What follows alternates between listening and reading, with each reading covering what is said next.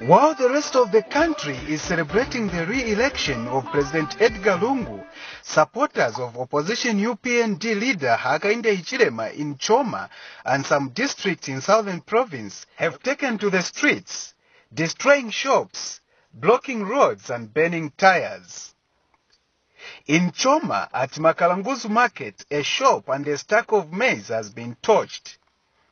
The situation became tense as they targeted people believed to be supporters of the ruling party, PF. They're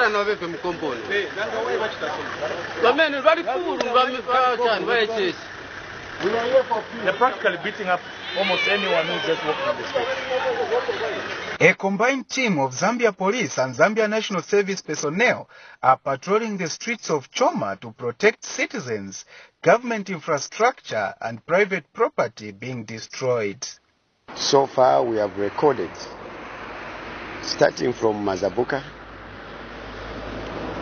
Monze, Pemba, Magoye, Gwembe, Choma, including Muzoka.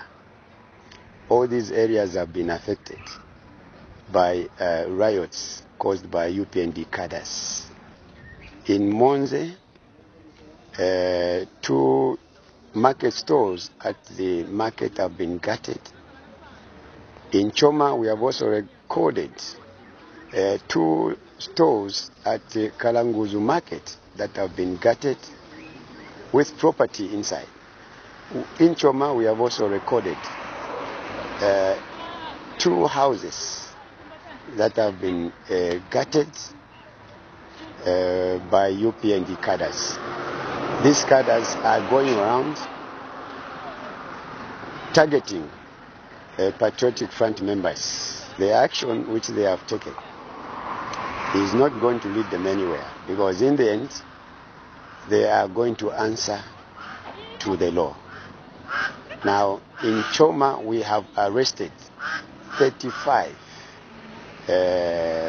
UPND cadres for suspected riotous behavior.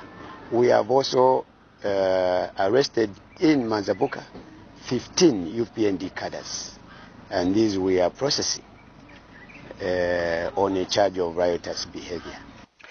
President Lungu has been declared winner of the 2016 polls after Electoral Commission of Zambia ascertained the final results.